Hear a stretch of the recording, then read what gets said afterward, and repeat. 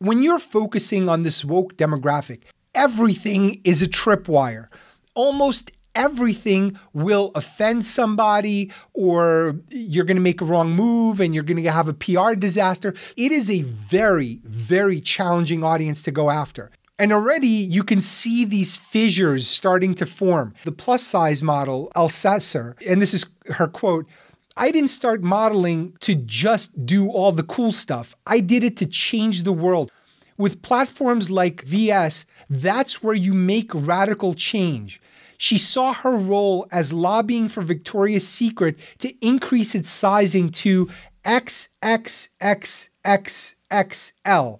So Megan Rapinoe sees comfort and apologizing for your past as something important for them to do. This other model, she's for the plus size community, and she set her expectations at a very unrealistic level.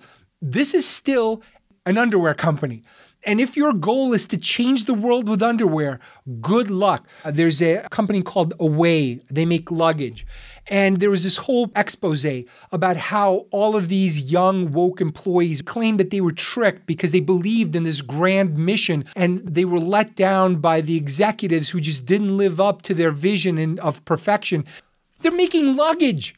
If you're putting your beliefs and your hopes and your dreams of righting the world through physical goods, you are miscalibrated.